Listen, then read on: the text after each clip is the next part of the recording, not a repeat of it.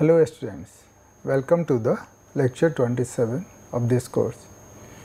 In the last lecture, I have discussed about fluorescence spectroscopy. We discussed both steady state and lifetime measurement. In this lecture, I will discuss about principle of microscopy, and then I will discuss about the fluorescence microscopy. So, first thing to know is what is the function of microscope, and almost all of you must be knowing what is the function of microscope. We get more information about microscopic objects which are not possible from the naked eye. So, any small objects, any microscopic objects which we cannot see through naked eye, we can get information about those objects from a microscope. The most common units used for microscopic dimensions are micrometers or microns. So, the objects which we look from microscope is few of them are given here. So, size of virus is from 30 to 300 nanometer, size of bacteria is about 1 micrometer, and size of cells are between 15 to 30 micrometer.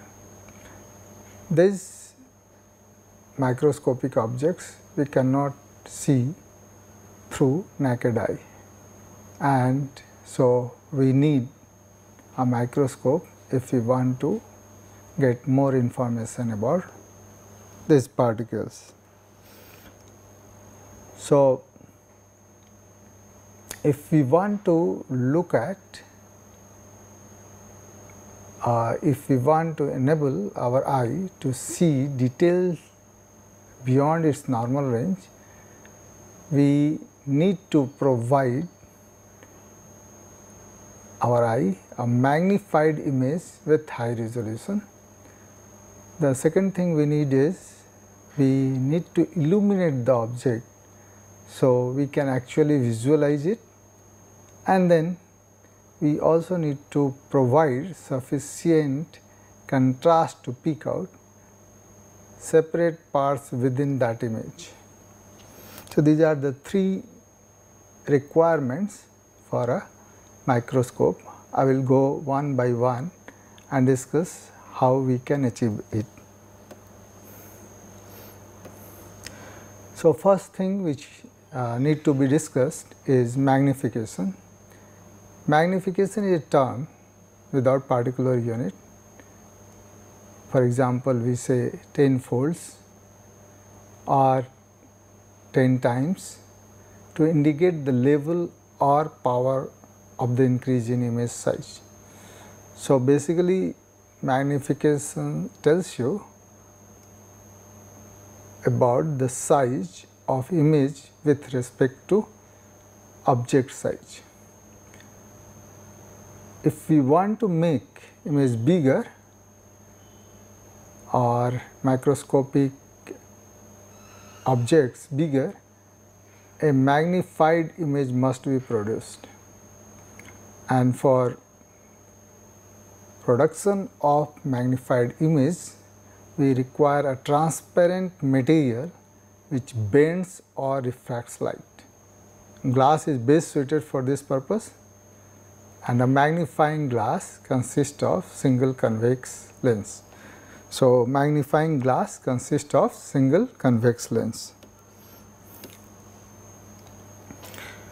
A good magnifying glass produces an image with magnification of 4 to 5 times the size of the object of interest. So, certainly it is not enough, and so we need microscope. Modern light microscope can increase this magnification to 2000s, and that is why microscopy is very important. Now, let us try to understand first about magnifying glass. What I told you, that magnifying glass is basically a convex lens. So, if you remember your class 10th optics chapter, if I place an object between 2f and f, where f is focal length of the lens, then we expect image to be formed beyond 2f, which is inverted, real and enlarged. That is what we studied when we were in our class 10, 11, 12. So, here you can see that a magnified image is formed. Magnified image is formed. We need magnification, so this is one of the way. The second way is, if I put my object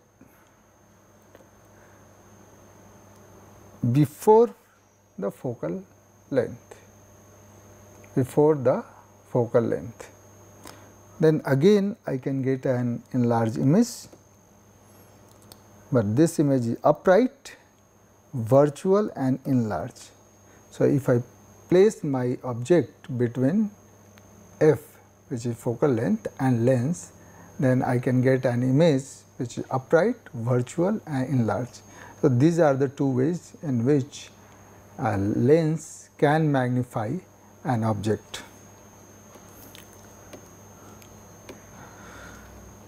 So, if you go for single lens magnifier, what we generally do is, we put object between lens and your f, and what we get is an image which is virtual, magnified and upright. So, when a single convex lens is held close to an object and used as a magnifying glass, such that distance between lens and object is shorter than the focal length of the lens, shorter than f, then it is used as magnifying glass. Now, let us go for the second kind of microscope, which is known as compound microscope. A compound microscope is one in which the image of the object is presented to the eye by a combination of objective and eyepiece. Both are lens, this is objective and this is your eyepiece. Eyepiece is closer to eye and AB is your object. AB is object. So, in this what we do is, we use the property that if I put object between 2f and f, then I will get an enlarged image which is inverted, enlarged image which is inverted. So, first what we do is, we are placing object between f naught and 2f naught. Here FO, it is basically FO, which tells you that focal length of objective. Since there are two lenses, so now we are denoting the focal length of object by FO and focal length of eyepiece by FE. So, if I put object between FO and 2FO, we are going to get your image at this position. And then again we take another convex lens, which is known as eyepiece, and we arrange such that this image, this inverted image is on the FE of this lens. So, focal length of eyepiece. And when we do that, then we expect image to form at infinity. Effect of lens, that if we put object at focal length, we expect that image will be formed at infinity. So, what we did in this, we placed a specimen just beyond the first focal plane of the objective, and a primary image is formed, and this is your primary image. And then what we did? A second lens, the eyepiece, is arranged such that its first focal plane coincides with primary image plane. So, that is very important. So, what we did is we arranged this eyepiece such that your image, primary image form is basically at the FE, focal length of eyepiece. The imaging rays then leave the eyepiece parallel and enter the eye, where they are converged on its retina. So, these are the few things which is important for compound microscope. Objective has short focal distance. So, you can see that focal distance is very small of this objective. Object is placed just beyond the focal point, that is what we discussed. So, you can see this is a focal point and object is kept here. A real inverted enlarged image is formed at or near the focus of the eyepiece. So, this is the inverted image which is formed, and this is at focal point eyepiece, and when it is at focal point eyepiece, then eyepiece works as a magnifier, producing a further magnified image at infinity. The distance between lens is larger than sum of focal length, and then magnification will be multiplication of magnification due to objective multiplied by magnification due to eyepiece. Okay, so now when image is formed at infinity, and when parallel rays from distant object comes to eye, and if they are parallel, they form image at retina. Then leave the eyepiece parallel and enter the eye, where they are converged on its retina. So, here you can see that it is converging on the retina. So, this is your principle of compound microscopy.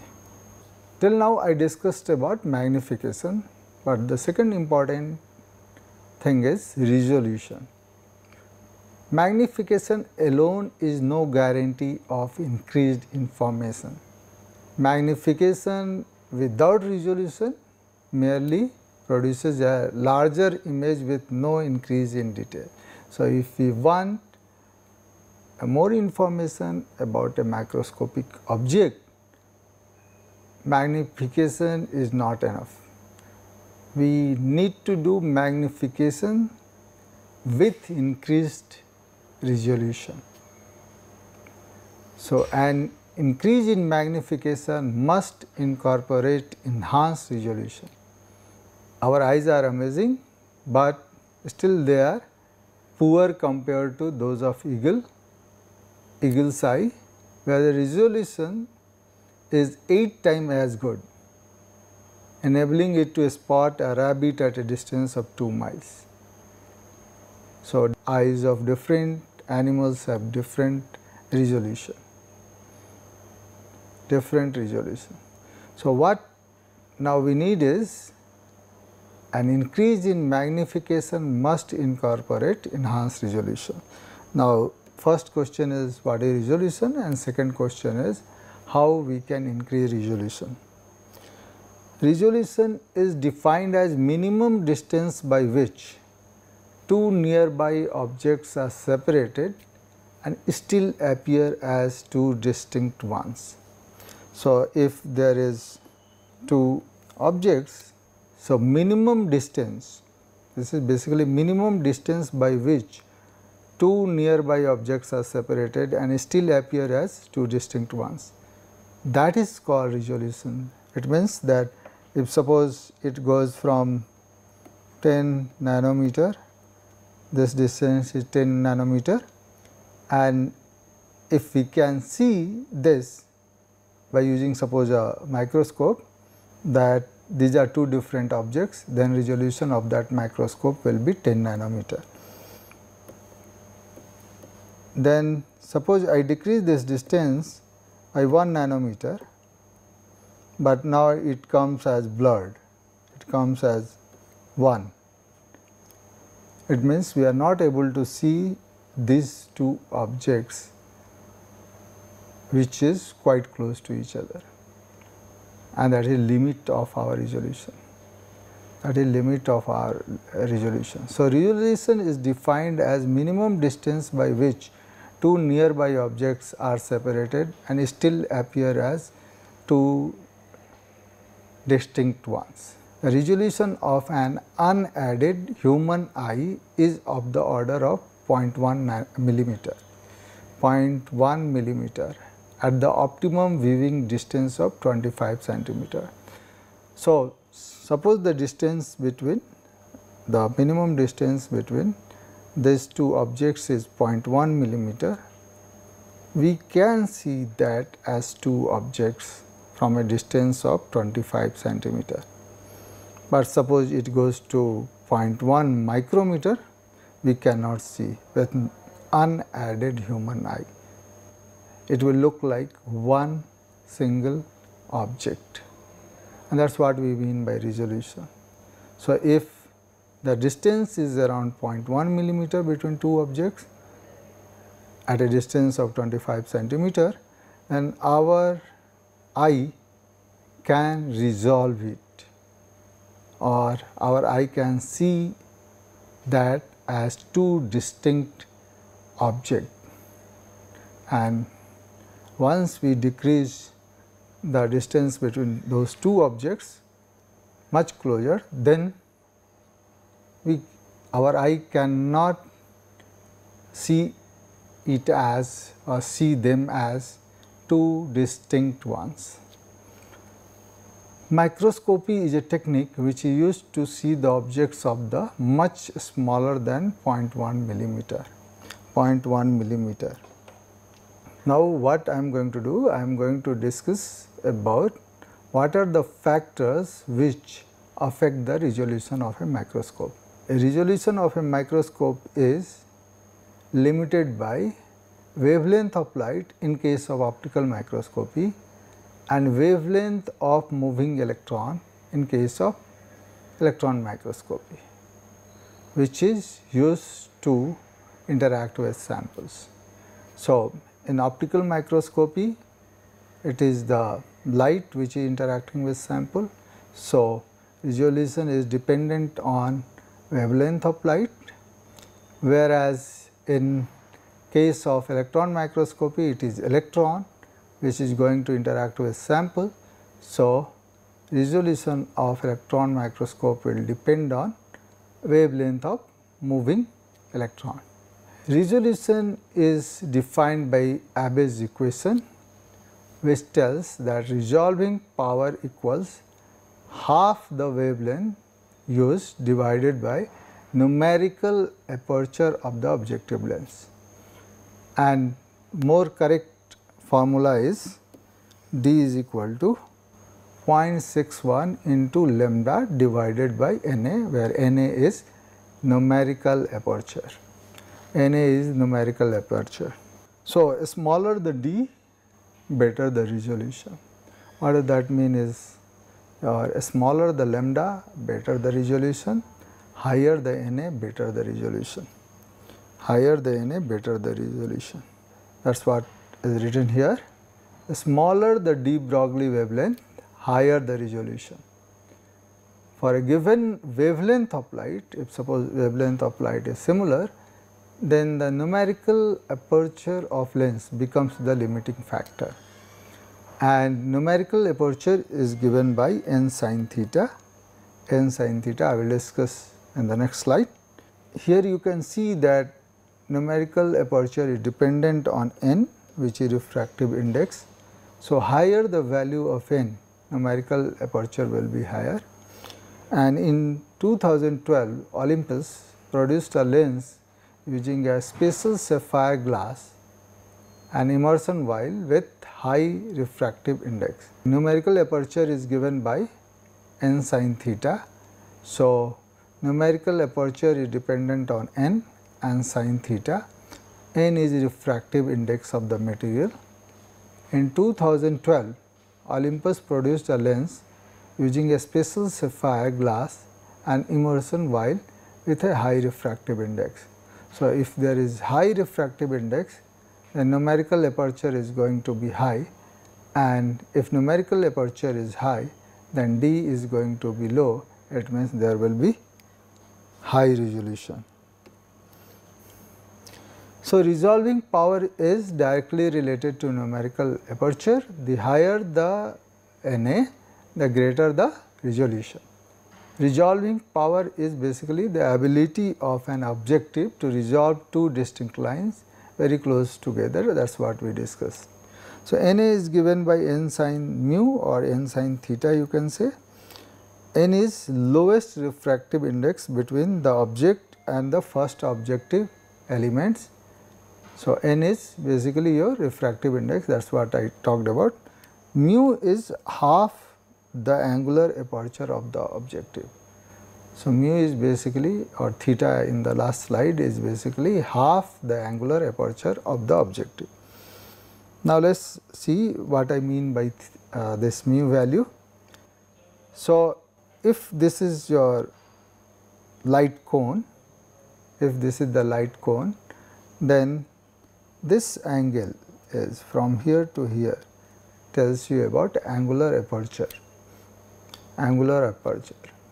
and half of this will give you numerical aperture, and that is equal to mu. So, Na is not only dependent on n, it is also dependent on sign of the mu. So, mu is aperture and Na is equal to n sin mu. The wider the angle, the lens is capable of receiving light at, the greater is its resolving power. So, if the angle which is mu or your this aperture, angular aperture is high, numerical aperture is going to be high, and the resolving power of microscope is going to be greater. Resolving power of microscope is going to be greater. The higher the Na, the shorter the working distance. The wider the angle, the lens is capable of receiving light at, the greater its resolving power, and higher the Na, the shorter the working distance. So, if Na is higher, then working distance is shorter. Here is the three pictures given of your objective with different numerical aperture. Here you can see this theta is 15 degree, or that mu is 15 degree, and if it is 15 degree, then Na will be equal to 0.25 and the approximate magnification is 10x. When if you increase that theta from 15 to 30, then Na is 0.5 and approximate magnification is 40x.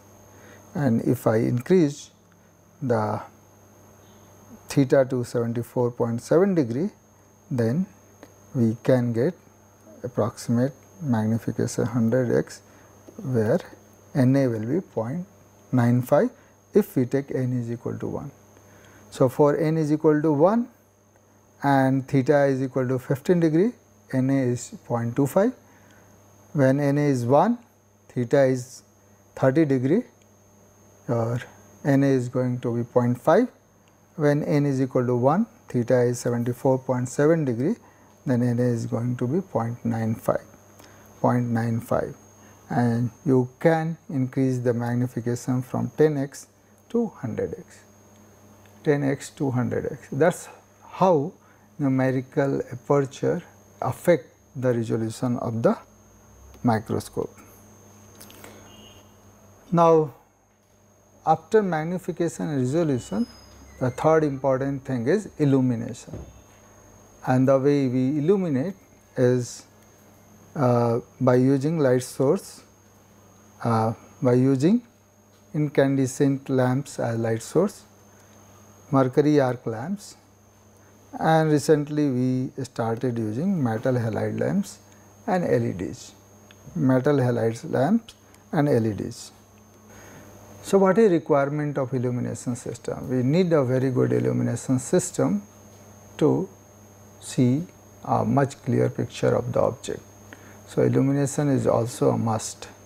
So, although numerical aperture of the object determines the ultimate resolving power of microscope, this will not be achieved unless the specimen is appropriately illuminated. So, illumination must be good. A well designed illumination system should provide uniform illumination at the specimen over an adjustable area corresponding to that being observed. It must fill the aperture of the objective with light over an adjustable angle corresponding to numerical aperture of the objective.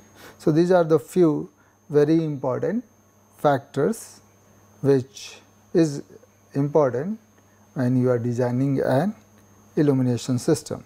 So, there are two important illumination system. One is source focused critical or Nelsonian illumination, in which illumination was focused by condenser directly into the plane of a specimen, directly into the plane of a specimen.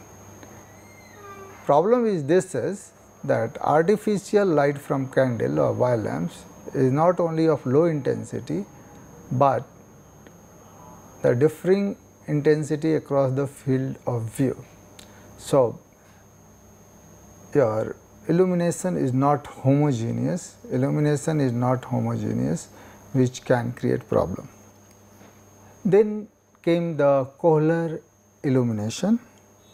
Kohler provided a method for most homogeneous illumination, and if homogeneous illumination can be achieved, we can obtain a very high resolution. He also defines desired depth of field. It's the system he devised minimizes the stray light and unnecessary radiation, helps in focusing difficult to find structure, and establishes proper position of condenser elements for all contrasting technique. So, that is one of the most often used illumination system. In Kohler illumination, each point at the target area is illuminated by the entire source, and so that irradiance variation across the source do not affect the target illumination. So, even if source has variation in its illumination, different point of the source has variation in illumination, it should not affect the image of an object. So, what Kohler did is he decided to shift the image of his irregular light source to infinity. So, he decided, okay, why not shift the image of irregular light source to infinity, and that is how he can focus the light to its focal point. For this, he utilized condenser lens. If the source is placed in the first focal plane of condenser lens, it would appear to come from infinity. So, it would appear to come from infinity. So, what he did, if you place suppose a source in focal plane of the condenser lens, then what it will show, that it will look like that from the infinity the light is coming. Kohler again introduced an extra lamp called collector lamps, so that image of source is at the focal plane of the condenser. So, what he told that do not put source at the focal plane, what we can do is you utilize another lens which is known as collector lens, and that can be used to make an image of the source at the focal plane of the condenser. Lamp collector lens provide a uniform and intense patch of light of considerable area even when using a small and irregular light source. So, by using lamp collector, what you can do is you can get a uniform and intense patch of light of considerable area. So, there are the two things which happen because of that. One is, since we have not placed our light source near the sample, and so we can avoid hitting the sample, and also we can use diaphragm in between condenser and lamp collector to control the illuminating aperture, So, critical illumination, I talked about two different methods, critical illumination versus cochlear illumination. This is the schematic which gives you the difference between critical illumination versus cochlear illumination. So, in critical illumination you can see the source of light, this light goes to a convex lens, and then here is the object and light reaches this object. That is how you can illuminate the object. In cochlear method, what happens that there is a collector lamp and it provides, you see there is a image formation of the filament here. Light from the source does not reach condenser. What it does? It first produces a filament image, and you see here filament is small, here the image form of filament is big. What you got is uniform intense patch of light of considerable area, even when using a small or irregular light source. So, although light source is small, what you get a filament image of bigger size, Now, you adjusted this image such that it is on the focal length of the condenser lens, and if you do that, then what it will look like, that your object is receiving, object which is here is receiving light from the infinity, So, a collector lens on the lamp housing is required to focus light emitted from the various points on the lamp filament at the front aperture of the condenser while completely filling the aperture. I will show you in the next schematic. Collector lens produces uniform disk of light from an irregular light source. This is very important. And what condenser does? It focuses to bring the two set of conjugate focal planes into a specific location along the optical axis of the microscope. Let us know more about condenser. The condenser is so called because its purpose is to concentrate and focus light onto the specimen to illuminate it sufficiently so that field of view is brightly and evenly illuminated. An entire back focal plane objective is filled with light, thus enabling a good quality image. So, there are three different roles of condenser. First, it provides an area of even illumination in the field of view at a specimen plane. It illuminates the aperture of the objective uniformly with the light of sufficient or controllable angle, and it provides a means of a specialized illumination to regulate and control contrast enhancement. Okay, so here is a picture, here is a scheme how things happen in cochlear illumination. So, this is your source of light, which is filament, and these are the 3 different points. The 3 different points GRP. Here is your lamp collector lens. Lamp collector lens, what it does? It makes an image of this filament at this point, and you can see this point is here and this point at this place. And what does that mean is you get an inverted image of the source, but bigger image of the source.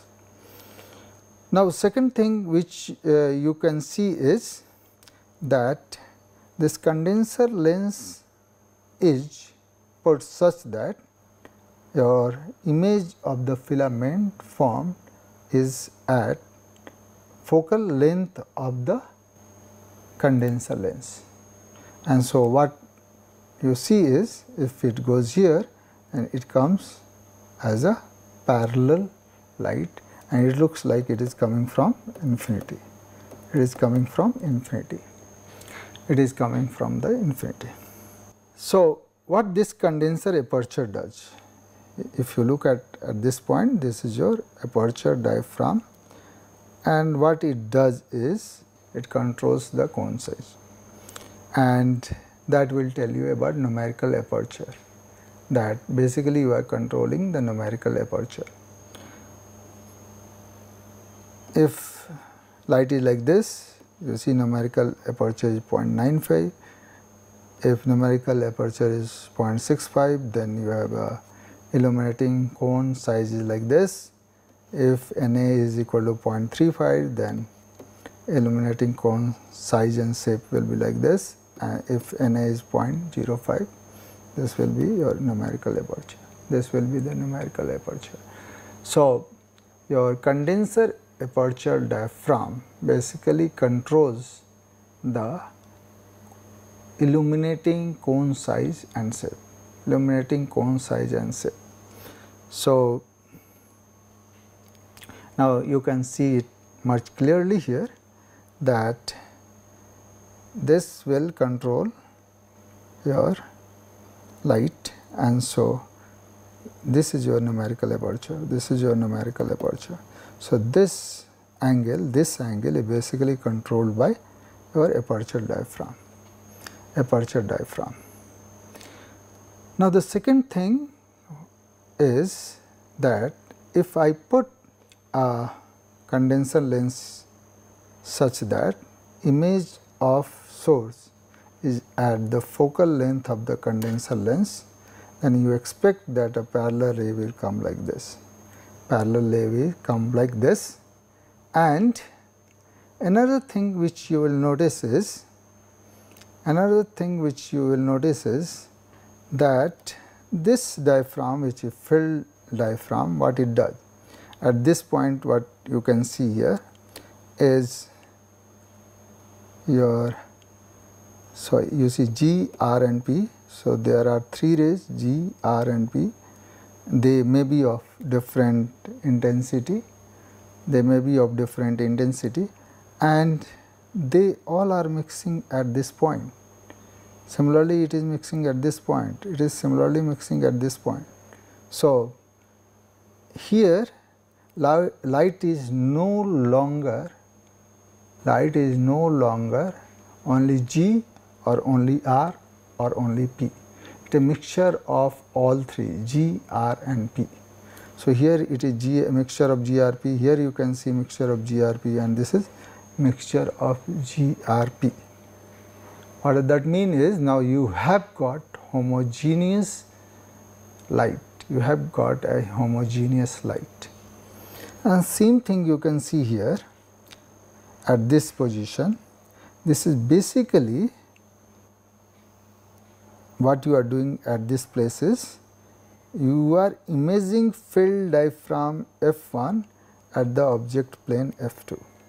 So, this arrangement also ensures that filled diaphragm F1 is imaged at the object plane F2. What does that mean is that every point or each point at the target area, is illuminated by the entire source. source has 3 points, and all 3, at every point you are receiving light due to each point on the source. So, every point of the object is receiving light from every point of the source, and that is what we mean by saying each point at the target area is illuminated by the entire source, illuminated by the entire source, and that is the beauty of this arrangement. Now, I already discussed with you that the size of diaphragm A2, this diaphragm A2 will determine the condenser numerical aperture. So, if you make it small, then your numerical aperture is going to be small. So, basically by varying this size or size of the aperture diaphragm A2, you can vary this whole angular aperture, and if a angular aperture is high, then resolution is high. If angular aperture is low, then resolution is low. Resolution is low. Okay. So, you can see that now this object has got illuminated. Now, what you do? You put an objective. So, as we did in the case of your compound microscope, what now is done is you put objective lens such that your the object is basically just after focal length of objective lens. So, it is between f and 2f of the objective lens, and so what you expect is it will give an image which is inverted but magnified, inverted and magnified, and that is what you get here at this place. You get an inverted and magnified image, and that is your line at f3. And now eye lens is kept such that you see this is at the focal length of this image formed. The first image formed by the objective lens is now at the focal length of eyepiece lens,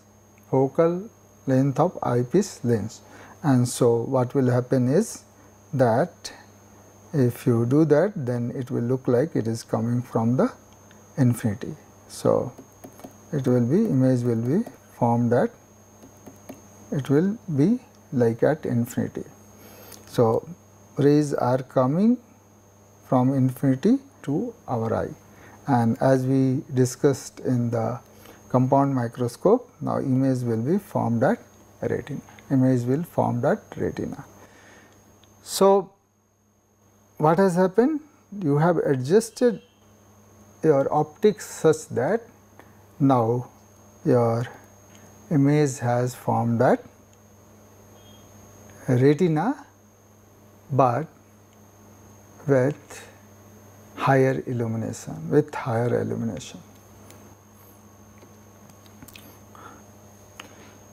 Condenser maximizes resolution, and now resolution will depend on this formula. D minimum is equal to 1.22 multiplied by lambda divided by Na objective plus Na condenser. So, now it is no longer only dependent on Na of objective, it is dependent on Na of objective plus Na of condenser. So, if you increase both Na objective or Na condenser, you are going to get maximum resolution. Okay, so, in this whole thing, what is the advantage in this Kohler illumination system? I talked about several advantages, but let us again look at this from a different perspective, then you probably understand it much better. See, in cochlear illumination in transmitted light, basically there are two planes. One group of planes is termed as aperture planes, which controls the beam path of illuminating light and produces a focused image of the lamp filament at the plane of substage condenser, aperture diaphragm, the real focal plane of the objective and the eye point of the eyepiece. So, first thing which basically controls the beam path for illuminating light. What is that thing? Let us see here in the diagram. Just look at the red light and that will tell you the aperture set of conjugate planes in the red. Here is the filament and here this red light is meeting. So, this is the condenser front focal plane, then where red light is emitting, you see at this point, again there is the filament, this objective back focal plane, and then you see here at this place your plane is made, this is called Ramsden disk.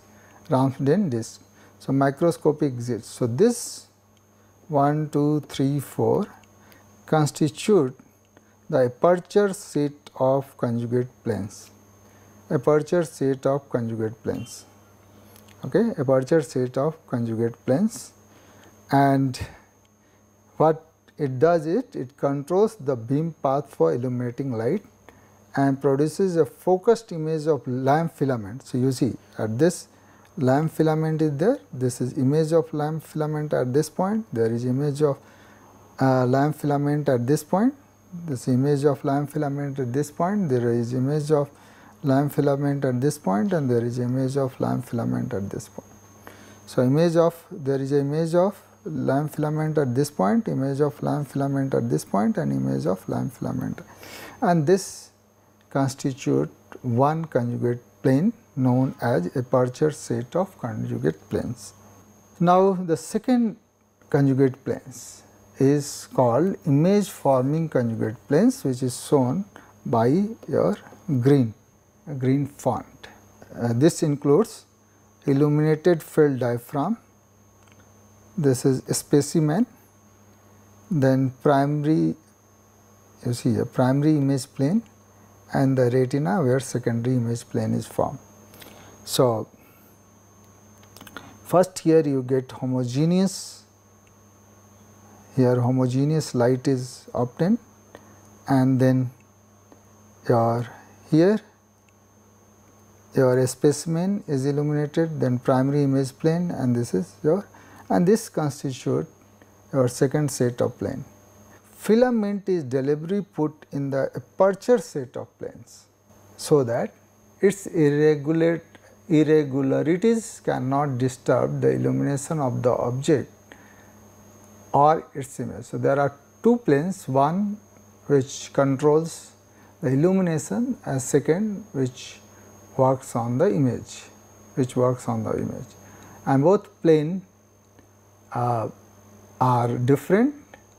Filament is put in the aperture set of planes, whereas object is put on, object and its images are put on the in the image forming conjugate planes, and so if there is an irregularity in the source of light, it will not disturb the illumination of the object or its image. So, these are the two planes. Again I will explain this. This is conjugate field plane, this is conjugate aperture plane. You see lamp here, collector lamps at this position, and at this position this is lamp filament and this is your part of conjugate aperture plane, and then at this point again it forms, you see again this meets and this is your front focal plane of condenser, and then again here it meets, this is your real focal plane of objective, and then it meets at iris, and there is a, so these four constitute conjugate aperture plane, whereas field stop diaphragm, object specimen plane, intermediate stage, and retina, well formed conjugate filled planes. This controls your illumination, while this controls your image formation. Now, you can see here in this illuminating system, here is the filament, and all three types of light is meeting here. At this point, all three are meeting here. All three are meeting here. So, you get uniform illumination. So, cochlear illumination ensures uniform specimen illumination. So, you can see all three, red, blue and green, meets at every point, and so you get uniform specimen illumination. Field diaphragm controls illuminated area. So, it controls basically here you can control this side and this side you can control. Field diaphragm controls illuminated area, where the aperture diaphragm controls angle of the cone of the light. So, these are angle of the cone of the light, angle of the cone of the light. Okay, so, this is about the general hypothesis of a microscopy. There are different techniques of microscopy: bright field, absorption, which is based on absorption technique; dark field, which is based on a scattering technique; phase contrast, which is based on phase interference; polarization contrast, which is based on polarization; and differential interference contrast, which is based on polarization plus phase interference; and fluorescence contrast, which is based on fluorescence. So, first is bright field microscopy. This is the normal microscopy, in which a transparent specimen is normally illuminated from the opposite side of the objective. Opposite side of the objective. So, transparent specimen is normally illuminated from the opposite side of the objective, and light transmitted along the optical axis of the microscope through the condenser to inter-objective is known as bright field illumination. In the dark field microscopy, all which is required is to exclude direct illuminating light from entering the acceptance angle of the objective. And you can see here what you have done is you have blocked here, so that only few light comes, but then there is objective aperture and you have blocked all these lights. So, direct light, these are direct light coming from this side, and these are the direct light. Now, what has been done is that if this light comes, it has been focused such that the light which is coming from this side, basically when it falls on the specimen, and it will go like this if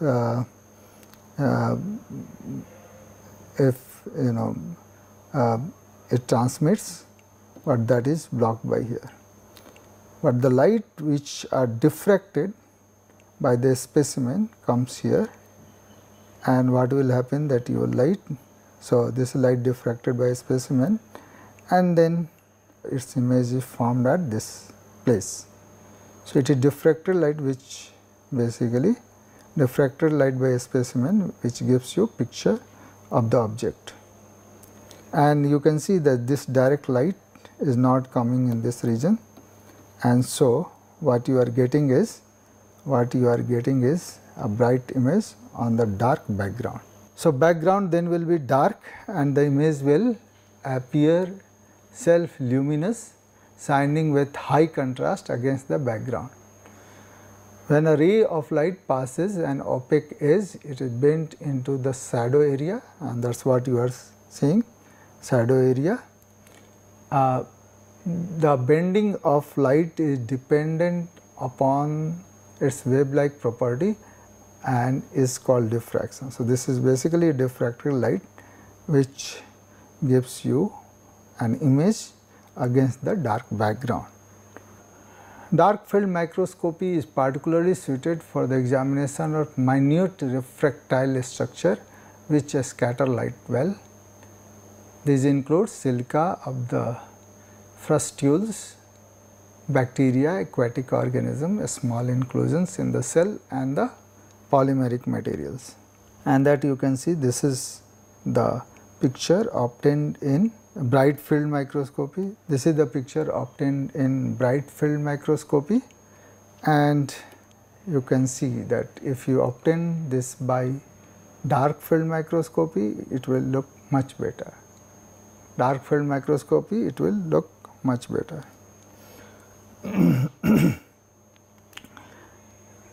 The next very important factor is contrast. The human eye perceives only difference in wavelength and amplitude of the light reaching our eye. So, difference in wavelength is perceived as color change, and difference in amplitude is perceived as brightness change. If I cannot see differences in phase relation between different beams of light, nor can it discriminate the electrical field component of light wave, nor the plane of polarization. So, that is the limitation with our eye, that it cannot see the phase relationship between different beams of light. And very few microscopical specimens inherently possess sufficient natural highly saturated color to allow them to be studied without extra treatment. Because of their structure, most specimens produce phase changes rather than amplitude change in the light passing through them. So, phase changes is normal, and we need to find out how to look at the phase relationship. To see the phase relationship or the plane of polarization of the light waves to generate contrast in the image, these invisible characteristic must be converted to differences in brightness or color to produce adequate contrast in the image. So, keeping that in mind, phase contrast illumination was discovered by Fritz Zernike, who got Nobel Prize in Physics in year 1953. It is a revolutionary technique for live cell imaging, used today in almost every tissue culture lab, and as I discussed with you, it depends on phase shift for contrast. Phase shift for contrast. As I told you that this is very important when you are dealing with living cells. Living cells are mostly colorless and therefore have little or no inherent contrast. The small difference in refractive index of different part of the cells produce a phase shift as the light passes through it. So, different part of the cells have different refractive index. It is very small, but it produces a small phase shift.